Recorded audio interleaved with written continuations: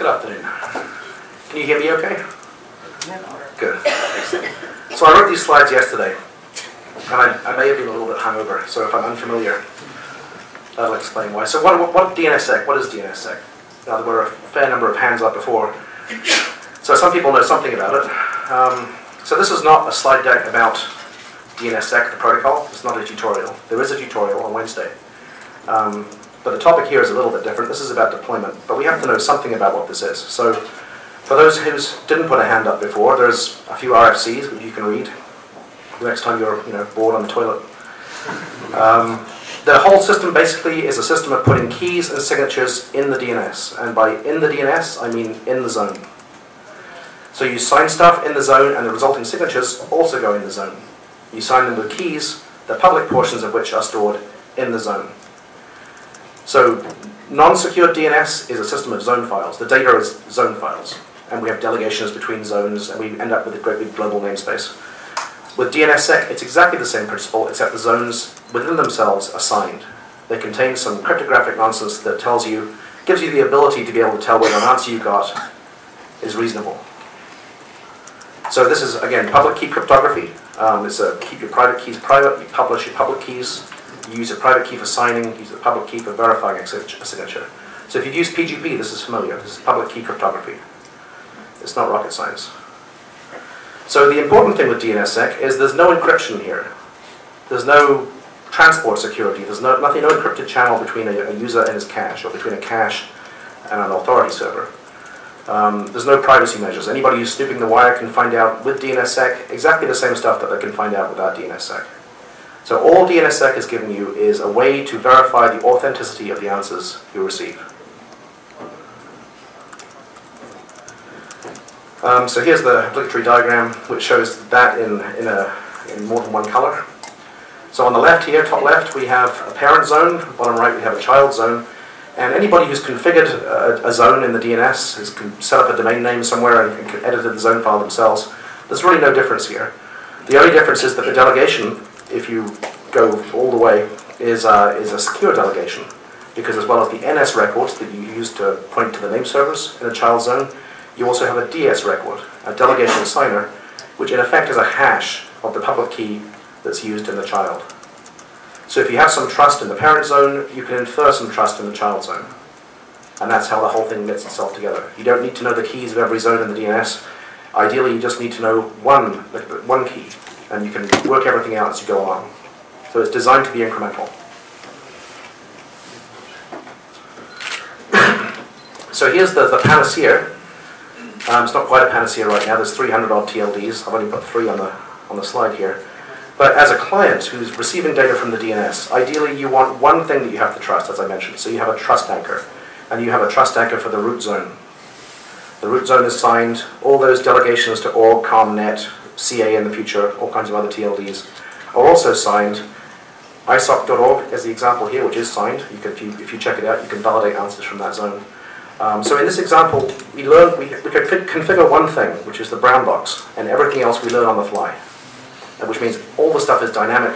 There's a minimal amount of configuration in end-user machines and in ISP caches that never needs to be changed. So all this stuff is very positive. This is all talking about how easy this should be to deploy. So the question, I suppose, is why aren't people doing it? So what needs to happen to deploy this stuff? Well, it depends slightly on who you are and what you do in the DNS. So zone managers, and by zone managers I really mean the people who maintain the data in a zone, whether it's using VI in a shell or whether it's using a web page or whatever. Zone managers, if they want to accelerate deployment of DNSSEC, they sign the zones, and they take the public key portion and they publish that trust anchor in their parent zone. So if your domain is isoc.org or icann.org, then you host your zone in the same way as normal. You throw an extra switch to say sign this zone, and then the small amount of information that drops out of the key generation process, the DSRR set, you send that to your parent, and you do that through a registrar, same way as you do with NS records.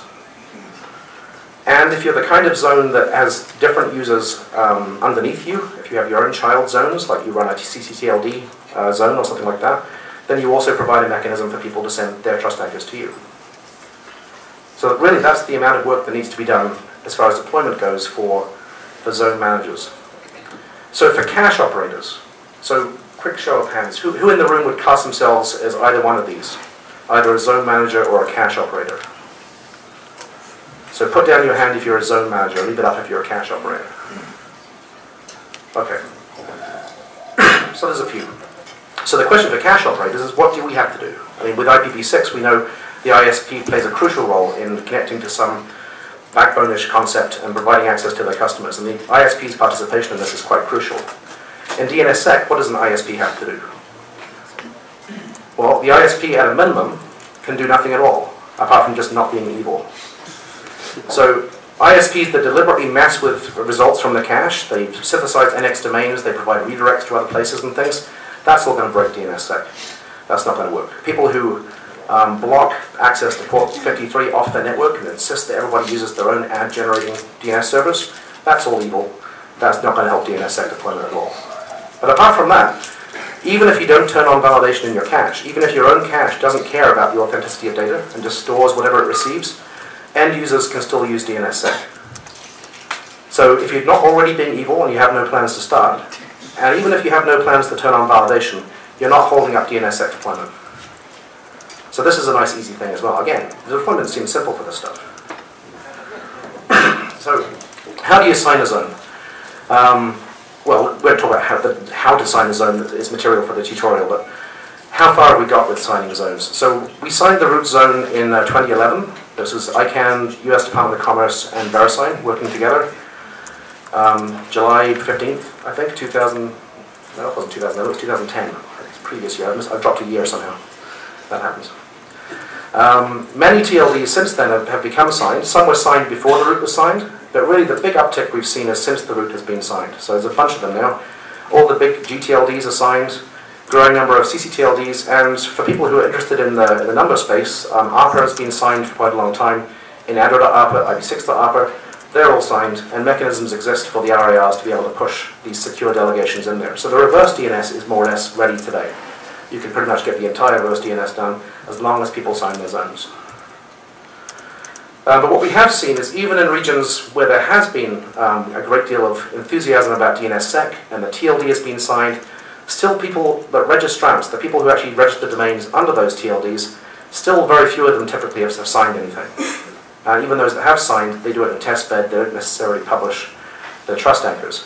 The Czech guys who do a lot of outreach in and around Prague for CZ, they actually worked out who their big domain hosting customers were and went out and did proactive outreach towards them and tried to convince a lot of these people to sign their zones that they were hosting for other customers. And by attacking those people first, helping those people first, they ended up with quite a remarkable sort of deployment of DNSSEC under CZ. So it can happen, but it's not happening as we see it in general. So here's the graph. This is a fairly typical deployment graph. This is our DS records in the root zone. So the bottom left is when the root zone was signed. There were a few waiting to go at that point for some TLDs that had signed early, like org. You see a few step functions where some companies who are responsible for a bunch of TLDs will do them all together. So you see these little vertical lines. And you see this sort of curve which looks like it's sort of flattening out, but it's not becoming really flat. Things are still happening. It's just that the first wave of people who are really enthusiastic about this have kind of done their work now, and there's another wave happening of people who are taking longer, perhaps learning from the experiences of the others. Here's an obligatory map of the world. See, CA has an enormous role to play here because there could be a big section of that map that was green. And Russia's about to go green, so it's going to be unbalanced if we don't do something.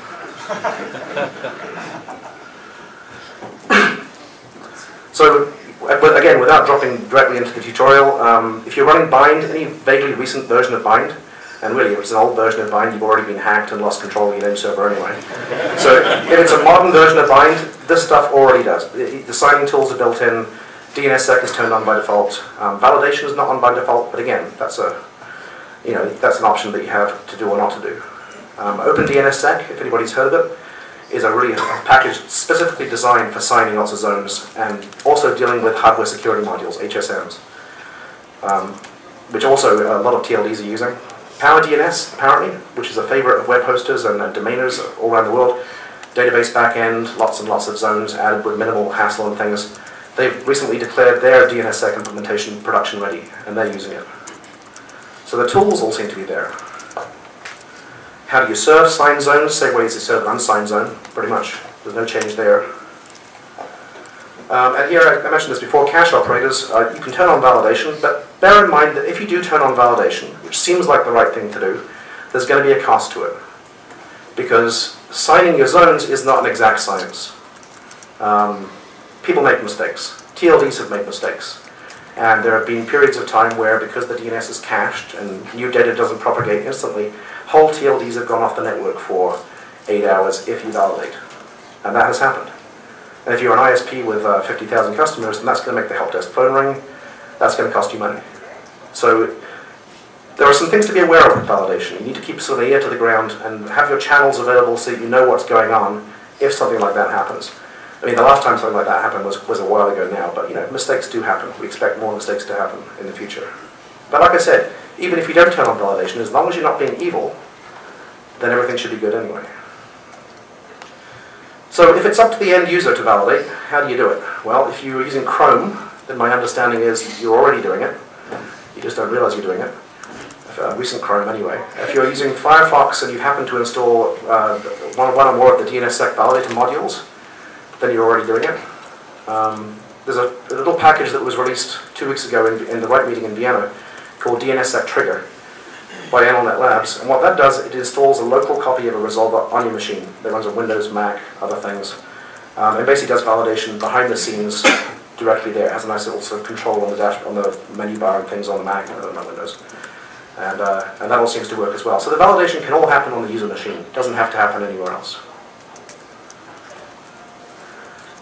So here's the big question I suppose needs to be answered. If it's all so easy to deploy, and yet it's not really being deployed that much, then why should we do it? Well, the traditional answer to this, the usual answer is that there's a lot of cache poisoning going on. The DNS is not a secured protocol, as originally specified and as used without DNSSEC. The cache can be full of all kinds of crap, and sometimes it's just harmless crap, and sometimes it's malicious crap. And really, whatever kind of crap it is, you don't really want it. The trouble is, it's not always easy to tell. If you were trying to look up some statistics on a cache and say, well, what proportion of this cache is actually invalid data? If you don't have signatures and things, you can't really tell. And if people haven't signed their zones, you don't have signatures. So really, signing the zones is the thing that needs to come first for this stuff to be really useful. But I think the larger point is, you know, in talking about a platform for innovation, what we're building here is we're building a public key infrastructure that sits on top of something that everybody already has and needs to use. Everybody uses the DNS. It's global. All the different difficulties about the international aspect of it, about all these other kinds of things, are all being taken care of for other reasons. And what we're left with is a giant naming scheme, beautifully distributed across 1 billion name servers, which works today. And it's sitting there, and it could be a PKI.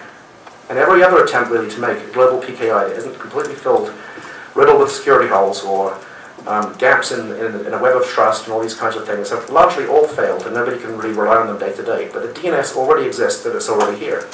And by signing zones, we get the opportunity to serve secure signed data towards anybody in the world who can use the DNS, which is pretty much everybody who uses the internet.